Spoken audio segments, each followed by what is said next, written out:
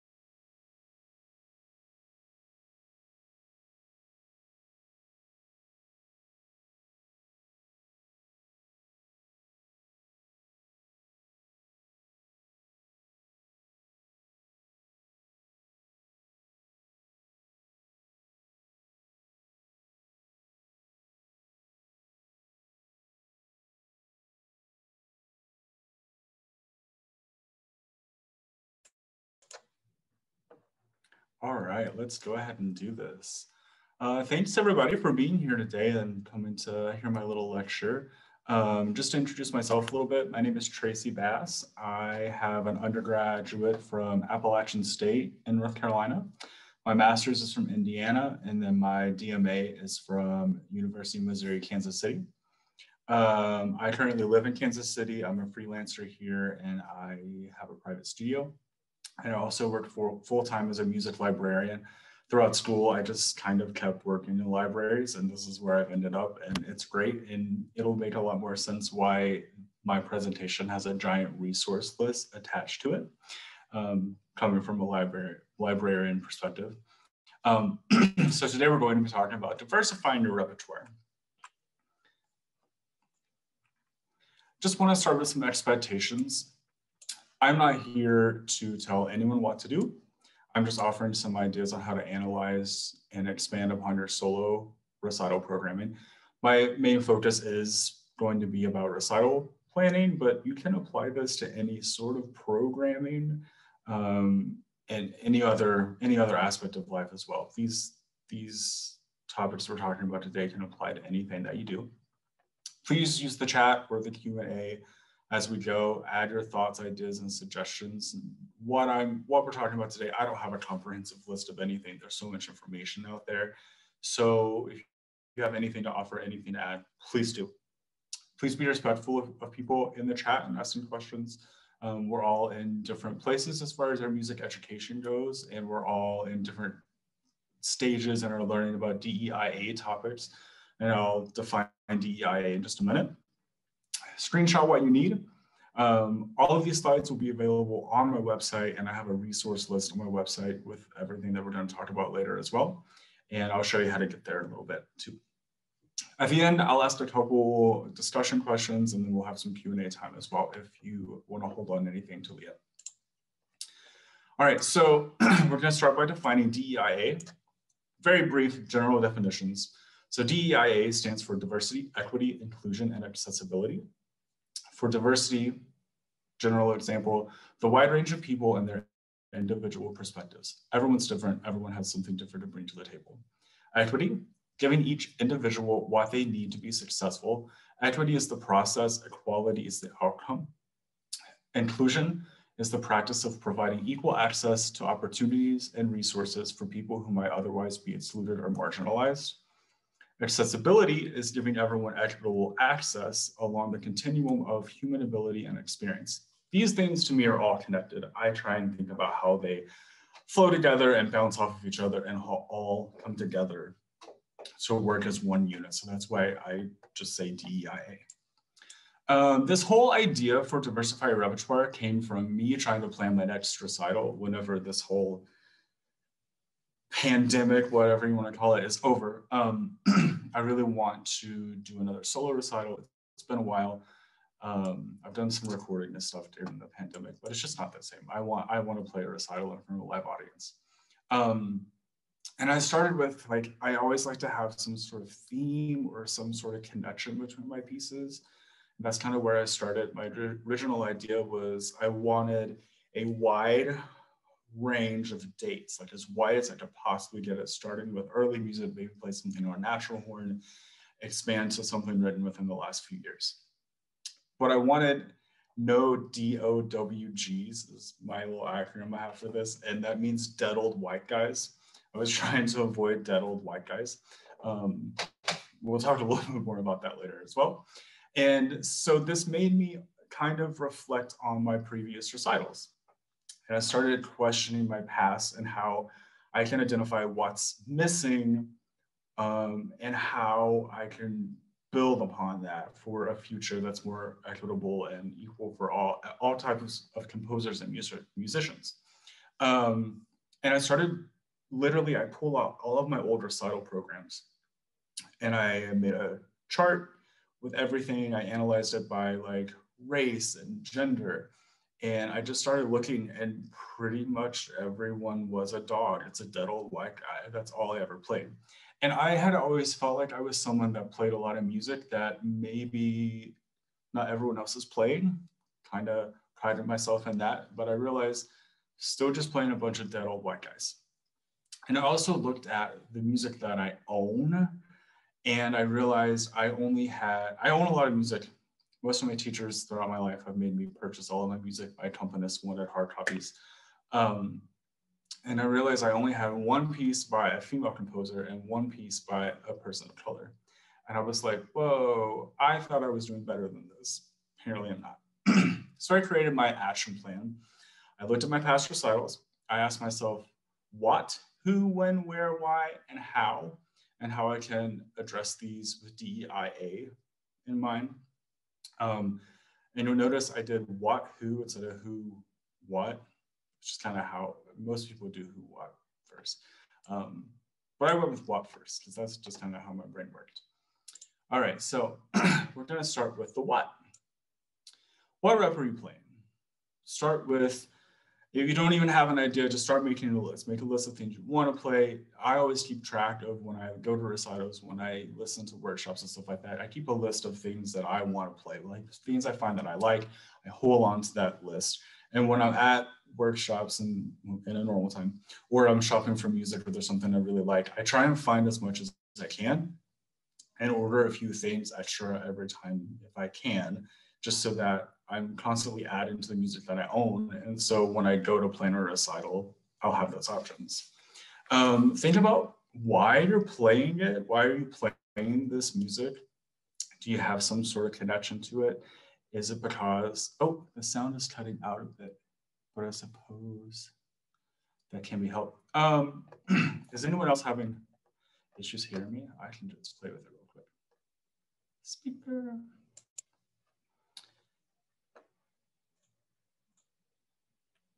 This might be better. Maybe. Okay. So keep going. Who wrote it? What do these people look like? What do they represent? What community are they a part of? And what place does it hold in our rep? Are you playing just standard music? Are you playing just Mozart, just Strauss? Or are you trying to venture past that? Are you trying to play new music? Are you trying to play music from the same time of Mozart, but not written by Mozart? Because there's a ton out there. It's just we tend not to play it. Do you want to create a theme? Like I said earlier, I like to have a theme. Just having some sort of connection between my pieces really helps me a lot. Not everyone's like that. I don't think you have to have a theme. It's just something that really works for me. And then if you can't find what you're looking for, like if you have, gosh, I really want something really lyrical and pretty from this certain time period, but I just can't find anything that I like for horn, or I've played everything I'd want to play, make an arrangement. Take something from another instrument, take something from voice. Something I'm doing right now is I really want to play some Lieder by Clara Schumann. So I'm doing a little arrangement of that. it's something that I just felt like was kind of a hole in our rep, and I wanted to make it happen. So make it happen. If you don't feel comfortable doing that, find a composer, work with a composer, especially if you're a student or a teacher at a university that has some sort of composition program. These people want to work with you. They want to learn. They're going to take this as a learning opportunity as much as they can. They should want to do these things. So if you can't find what you're looking for, make it happen. Find somebody that can help you make it happen. Something else that I threw in here is types of horns used. And this just means like use natural horn. So many recitals we go to, it's just somebody playing their double or triple horn, whatever they have, and they play that the entire time. Great, fine, nothing wrong with it. But there's other options. Play something on natural horn. There are contemporary works being written for natural horn. You could also play something, if you're playing like a high horn piece, try it on a high horn.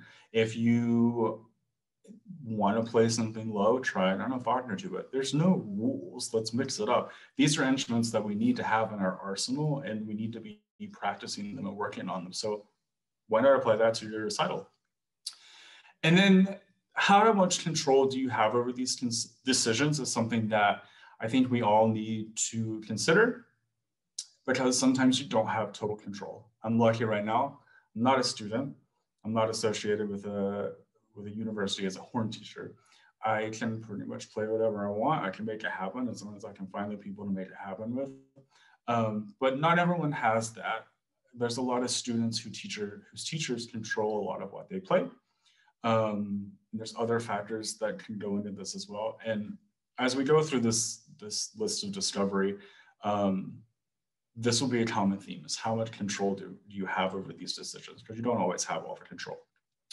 Basically, our goal with the what is create the widest reach possible within our limitations. And those limitations could be how much control you have, or if you have a theme, what can you do within that theme? So now we're going on to the who. Who are you collaborating with? Are you going to have an accompanist or not? Are you going to have dancers or any other sort of performing artists with you while you're performing? There's other options other than piano. Something that I've always tried to do is incorporate harp where I can. There's quite a few pieces that are already written for harp and horn, or there's a lot of piano accompanist parts that can just be played on harp. Try it out. Find a cool piece that you think would work, or take a few pieces to a harp player and be like, would any of these work? It's something different. A lot of percussionists can also be accompanists, something else you can think about. Who is your audience? That's another really good part to apply to choosing the rep, because for me, I really want to go home. I'm from North Carolina. I really want to go home and play a recital sometime, just because my whole family hasn't heard me play in a while. And I know if I brought all 21st century works, my mom's going to be sitting there not really understanding what's going on, because my parents aren't musicians. So I need to play something more lyrical and pretty. And so it's going to change a little bit of how I'm going to approach these works. My dad's going to want me to play something super loud. He loves when horns play loud. So I'm going to have to alter that a little bit. So just think about who your target audience is when you're playing this as well, because you want them to be entertained. You want them to be intrigued and like engaged in what you're playing. Going back to composer collabs, it's a great idea. Are you gonna use someone like this? Are you going to acknowledge them in your recital? What part are they going to play? Chamber music. A lot of us as doctoral students had to give a chamber recital or incorporate chamber music throughout our recitals. And another thing you need to think about with that is, do you need a conductor? A lot of people never really end up using one, but I've seen people do like horn choir pieces on a recital and they use a conductor. It's totally cool. It's an option. It's something different that you don't see every day. And again, how much control do you have over these decisions? Our goal with this is, you want as much variety as you can to keep your audience engaged, but you don't want to throw so much at them that they're distracted by the changes. You don't want to really stretch the limits too far always. Now this is just horn players, because then we like to have fun, do what we want. But how often are you just performing for horn players? All right. So next we're going on to when. This matters a lot more than you might think. So when are you performing? What time of day? What day of the week? Is it accessible for the audience you're trying to attract? If you are trying to get your family, if you're a student and you're trying to get your family to come in and they have to drive from out of town, like you probably want something not too early or not too late, probably on a weekend, easier for them. Think about what else is going on at your school and in your town at the time. When I was at UMKC, there was a day every semester, it felt like, where there would be like 3 or 4 or maybe even 5 horn recitals on the same day. And that's a lot. So try and avoid that if you can. It's kind of fun in some ways, but it's just a lot. So think about what else is going on.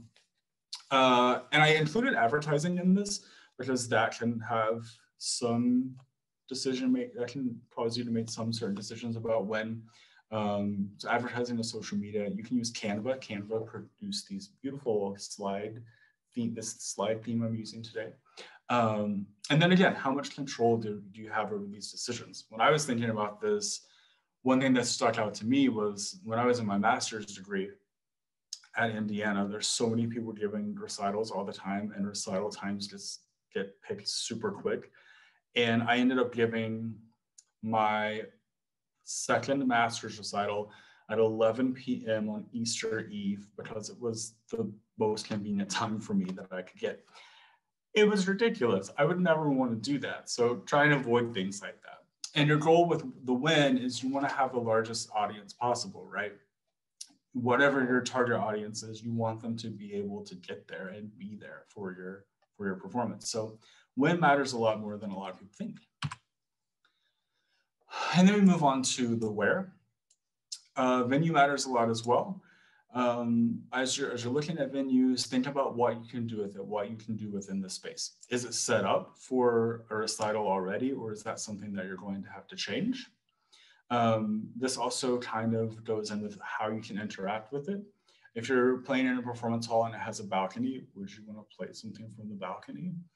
If you want to play something that starts off stage, or you can make it an off stage piece, can you do that?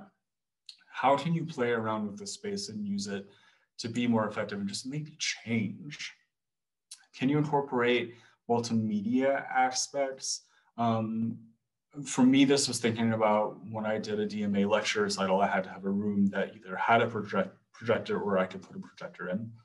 You can use a projector in a lot of other ways as well. If you just want like a different background for every piece that you're playing, it just adds something else. It's such a cool idea.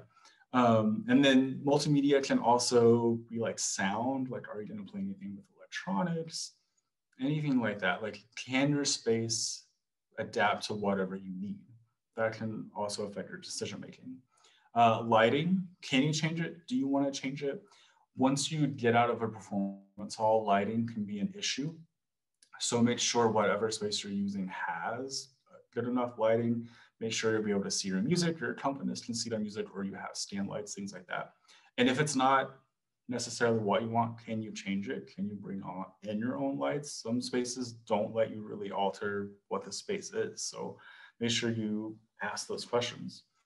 And then, is it accessible? Is there parking? Living in a city, most places have parking here in Kansas City, but I know bigger cities that can be an issue.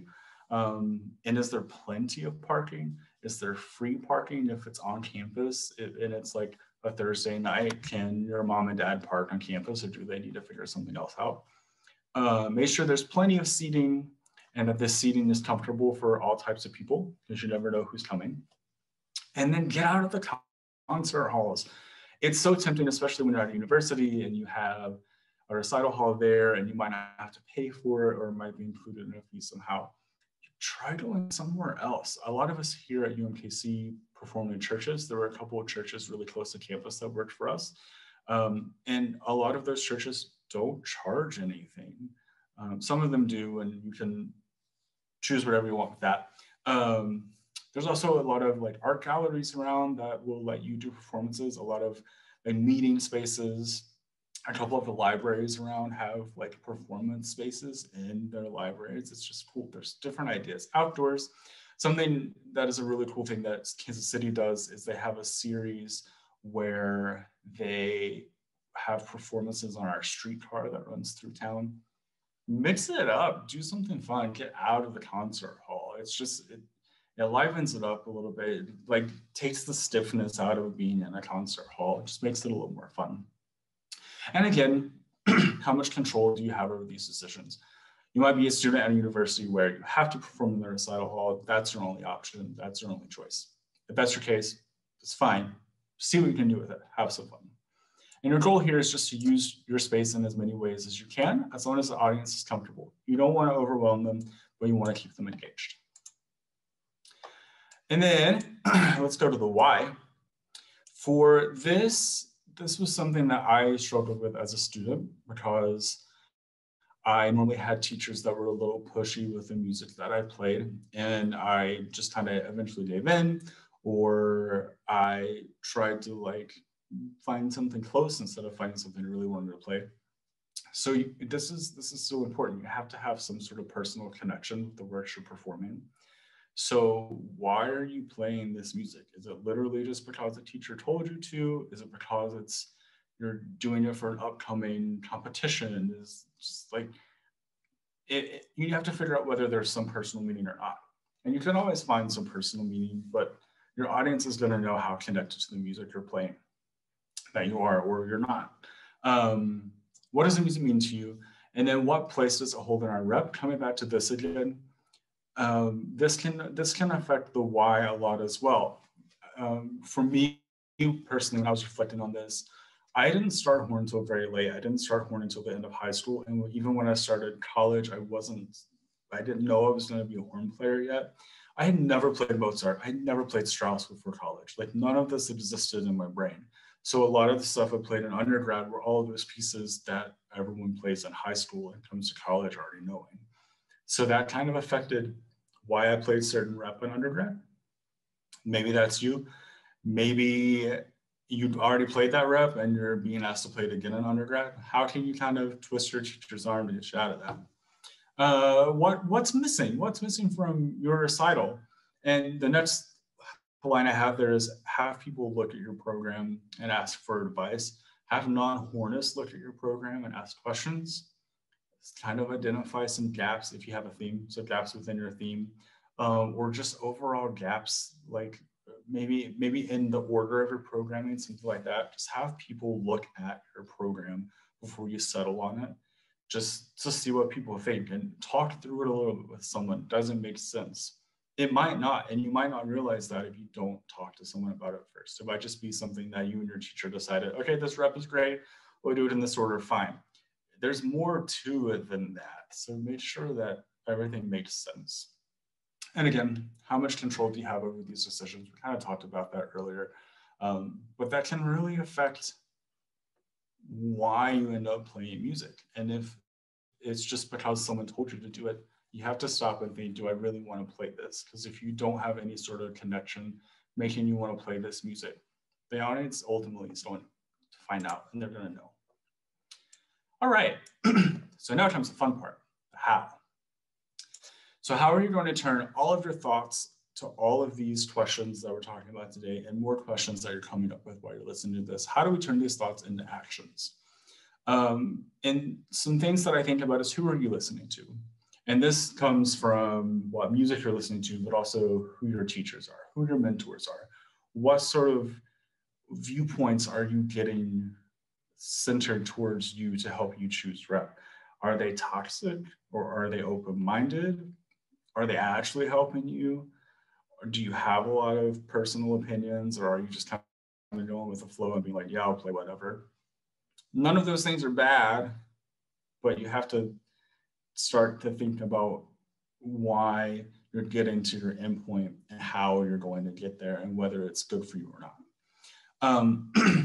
Another thing is educate your audience. So that's an easy way to turn this into an action as well. Use your voice. A lot of people love speaking at their recitals. I will first and foremost admit, I hate speaking at my recitals. I don't like doing it. I don't want to do it. Please don't make me do it. I hate it. I'm stressed out enough about playing the horn. Please don't make me talk. But some people are not like that. Some people, it calms them down. If you're one of those people, great, amazing, use your voice. If not, put it into program notes. You can talk about your theme there, your connections, You can give a little bit of background on your music. That's the point of program notes. So use this as an opportunity to educate your audience. Creating connections and themes, that's another great way. I'll show you in my resources how you can like find some groupings of works as well.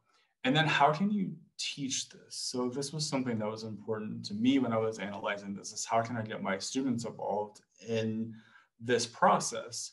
And for me, something I've always done, and now I like stress it a little more than I used to, is I want my students to listen every week. I want them, and they can take one practice session a week and turn it into a listening session if they want. I just encourage them to listen. And every week, every lesson, I want them to bring in a piece that they listened to that week. Bonus points if it's something I don't know. Usually doesn't happen. Bring in a piece with horn and just talk about it for 2 minutes. Tell me who wrote it, whether they like it or not, kind of give me a place and time, give me some dates, composer dates, dates it was composed. Give me just a little bit of history, a little bit of background, and why you like it or why you don't like it. Some students will come in and be like, I found this piece while I was trying to find something and I hate it and I just want to talk about it. Great, let's talk about it. Why don't you like it? That's just how it applies for me for teaching. So my action item for you is to look at your past recitals, analyze them, and ask yourself what, who, when, where, why, and how. Just kind of take those as starting points and really think about, you know, like what influenced my past programming and how can I build upon that for the future. Your goal is to use all the resources that are available to you. So now let's get into resources. All right, so warning, this is a lot. It ends up being like over 6 pages of resources when it's all spelled out. It's all available on my website. I will actually, we can pop over there now. If you go to my website, click on goodies, and then scroll down to DEIA resources. It's all right there. And there's a link beside everything, super easy to use. If you have anything to add, please email me. This is not a comprehensive list, it's still growing. If you have something you want to share, please check it out. Please add things. All right. So next thing in resources is social media. It's a great place to find some resources, especially right now. Instagram is kind of the place to be for resources because images are a great place to kind of like attract people. And the first example for social media I'm going to use is Protestra. They have a lot of really cool information here. They've started doing playlists, like everyone that they highlighted in Women's History Month, and now have a Spotify playlist for. They have their link tree, tons of great resources. There's just a lot happening here. It's a great space to use. Oh, thank you for posting that in there, Josiah. Facebook groups. We have Horn Facebook groups. If you are on Facebook, use them. One recent thing I did with Horn people, I asked, hey y'all, I'm looking for some unaccompanied pieces by LGBTQIA+ composers, preferably works that are easy to purchase. Thanks. I got a ton of attraction on this post by people being like following, but no one really had anything to add. And I was like, this is kind of weird. I figured I would get some hits on that. I finally did have someone that sent me a private message and was like, hey, Peter Maxwell Davies was gay. I had no idea. I've played some of his music. He has 2 unaccompanied pieces for horn. It's just a great resource if you're looking for things. There's thousands of people in that group. It's a great starting point. And you can just ask general questions like that. Everyone's there to help you. Scores. So thinking about how to get them if you don't always want to buy them, check with your library first. If you're a student or a teacher, your library, if it's something that's not in the collection, they can often interlibrary loan, ILL is what that means. They can interlibrary loan it and get it from somewhere else. If there's a library on the face of the planet that owns it, your library will probably work with you to get that music for you. Public libraries also are normally members of some sort of interlibrary loan consortium. I know our public libraries here are a member of what's called Mobius, so it's kind of like a Midwest library consortium. So if I wasn't a student or I wasn't working for a university, I could go to the public library and be like, hey, I'm looking for this piece. Can I order it through you? And most of the times they can figure out a way to make that happen as well. There are so many places for scores now, and all of these aren't necessarily for horn. Now, a lot of my resources are for other performing arts, but I want to highlight a couple. No Broken Links. It goes through the instruments of a woodwind quintet, and the horn directory is here. I'm the editor for this. I just took this over. Most of the resources right now are for chamber music, mostly woodwind quintet, but there are like 250 resources on here. It's a great place to start if you're looking for music. We're also going to add solo rep and things like that in there. And then there's also a book, The Guide to Solo Horn Rep. If you've never seen this book, it's available through Indiana Press. A lot of libraries have it. If your library doesn't have it, see if they can get it, or even if they can get the ebook version, at least they can check it out. There's so much repertoire in here, and it's all annotated, so you get a bit of information. He talks about range. It's the amount. This resource is just. I would recommend everyone to buy it if you can, but I realize not everyone can. Just get your hands on this. It's amazing for writing papers and anything you need to do. And then there's books. And like I said, these kind of branch across all performing arts, but a great place to start is the Oxford Handbook for Social Justice and Music Education. It's, I think, like 5 years old now. So you can get a used copy for pretty cheap. It's a great place to start. It kind of gets you thinking about everything. The chapters are divided through different aspects of social justice and how that applies to music. Amazing place to start. And then there's also In Her Own Words. It's another one I'll recommend. It's conversations with composers. Jennifer Hinton's in there, Chen Yi's in there.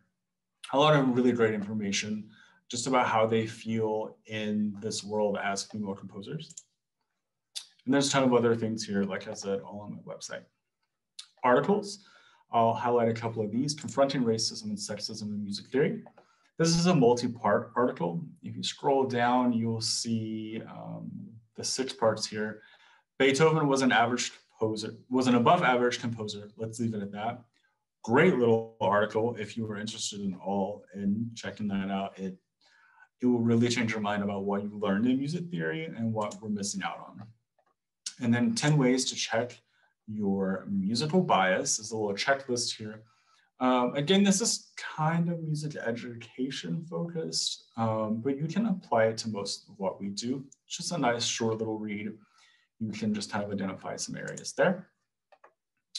And then there's a lot of reading lists, a lot of webinars that are still continuing to happen. Some of them have like a monthly series or different workshops that they've thrown together for weekends, stuff like that. Podcasts, I'm going to highlight a couple podcasts here. The podcast called Here Together, it's from the Philadelphia Orchestra, and they release monthly, I believe. And it's just social justice interviews. They're talking about social justice in classical music. It's really great. You can listen to all of their episodes from the webpage here. Really love that one. And the other one is the Classically Black podcast. They talk about what it's like to be a classical music professional as a Black person. It's really interesting. They have 128 episodes. It's something I check out every week. It's a lot of fun and you really learn a lot. And they really make you think outside of the box and question what your education has been in the past and how we're going to change it moving forward. Okay, so that's all I have for the resources. Like I said, they are all on my website. So please go check those out. If you have any others that you think should be added to my list, please email me, let me know. These slides and everything are going to be available on the website as well, so you can refer back. So just for a little discussion, pop into the chat here if you want. Make sure you're chatting with all panelists and attendees. And just kind of give a little feedback on why are we talking about this now? It doesn't matter. Is this important? Is this important? What are your thoughts? I'll give it just a couple minutes. Just kind of throw a couple ideas in there. Just kind of like what you're thinking about.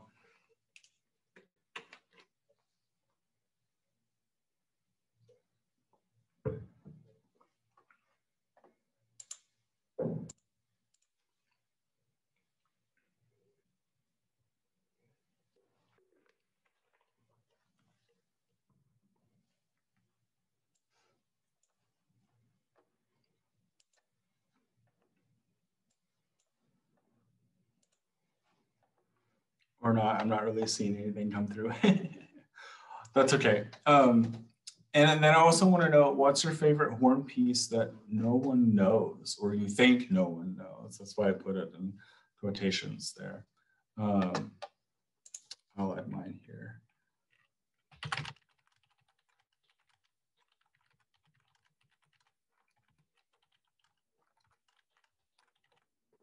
The Yinner Trio, it's pretty cool. Not a lot of people know it. I played it on my first DMA recital here. Really cool. It's very long and it's pretty taxing, but it's a lot of fun. I don't know if people, oh, there we go. Oh yeah, I don't know that I know that reverie. Now you can answer the first question too if you're still thinking about it and you have anything else to say.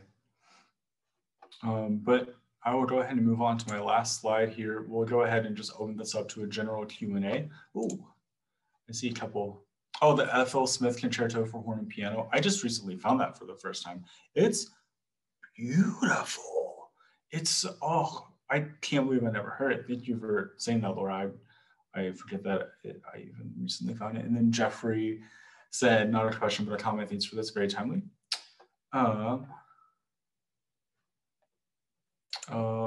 Elizabeth, is it Rome? Pantheon for Horn Trio. She's also written an unaccompanied piece that I can't remember the name of right now, but it's a really cool multi-movement piece. Romp, that's a great piece. I would like to learn music from countries outside of Europe, but there doesn't seem to be any. What are some good resources for that? The Horn Rep book that Rick and Linda wrote, great resource. They kind of have it, I believe in the back you can search country of composer, I think, I can't remember. But some of those other websites that are on my list, you can also search for country of origin. And there are a lot of schools now are putting out Diversify Repertoire lists as well. There's a couple on my resource list that offer some other resources, especially for finding scores. But there's a new one. There's nothing for horn on it yet, so I haven't added it to my list, but it's Native American composers. Something else to think about, because normally, like you said, we normally just end up playing European composers. Oh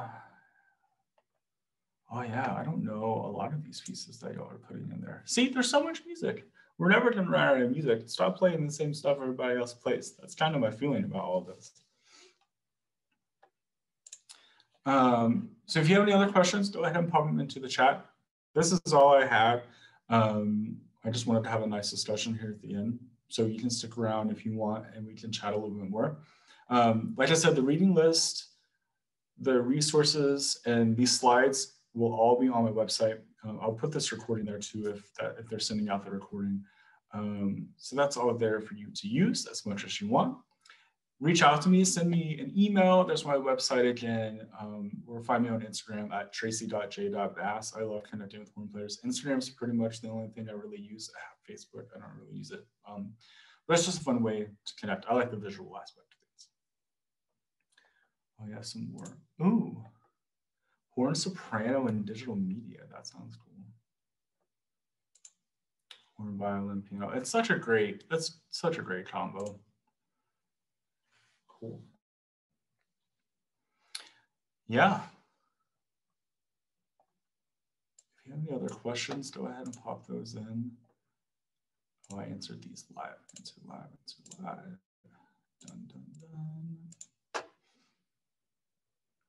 you have anything else to add in the chat, please feel free. But otherwise, that's all I had for today. I'll give it a couple more seconds to see if anyone puts anything else in the chat.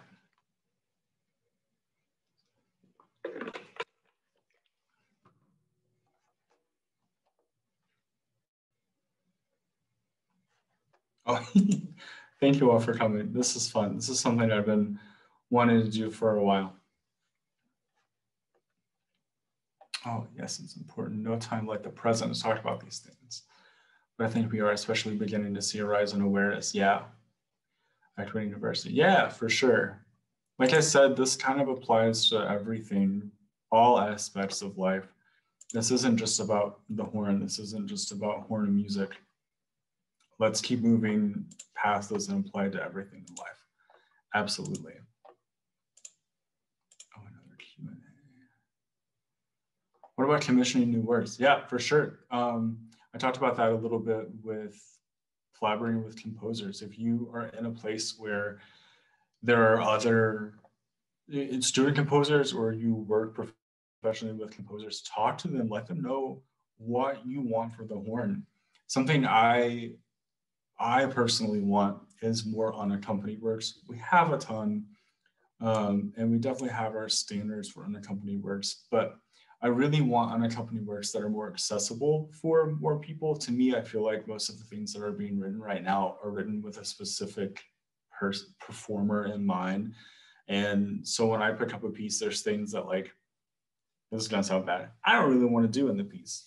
I should do them. I should learn these words, but I look at them and I'm just like, and I get intimidated. And so I get kind of turned off. I would like to see more unaccompanied works that are for everybody.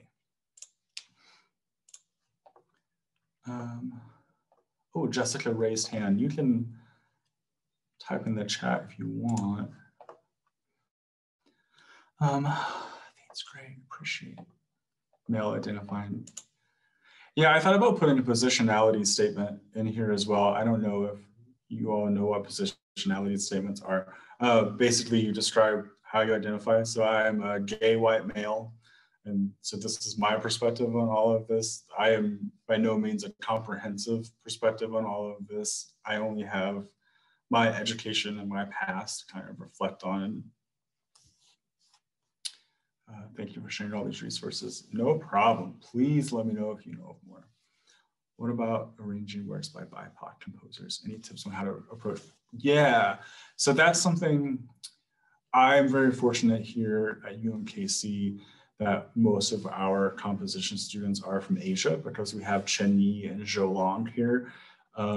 So we get a lot of our works that are being written through the university aren't by Americans. It can be kind of hard to find composers, especially in America, that aren't white, depending on where you are and who the teachers are.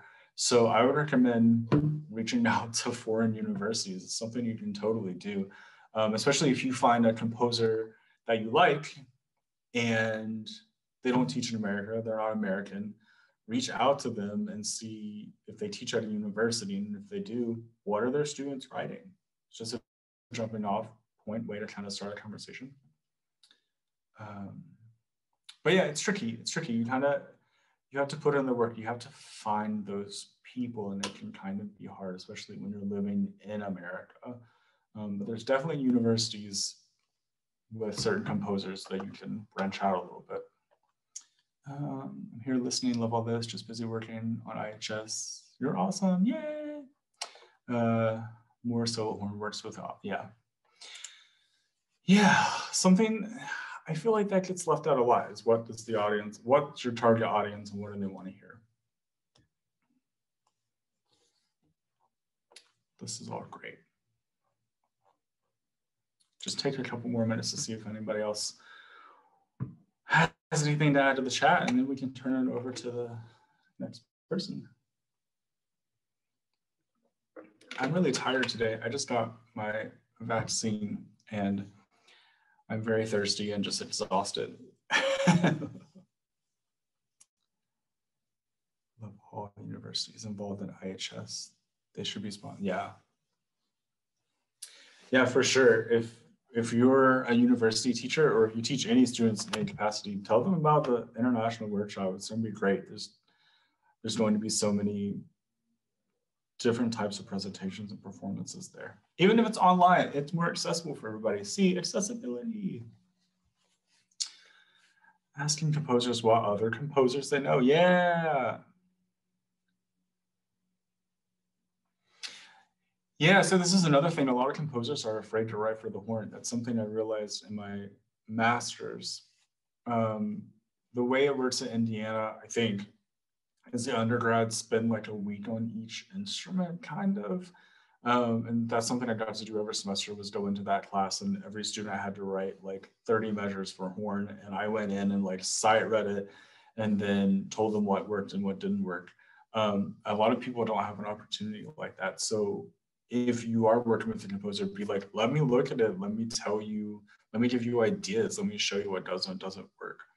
And there's a lot of resources out there for extended techniques for horn that show composers how to write them with sound examples and like what the possibilities are within an extended technique, because there are limitations to most of them.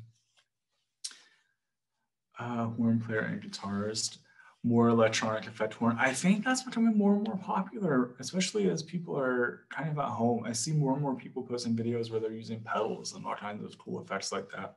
I agree. I think it's a lot of fun. Interesting in the right hands, yeah.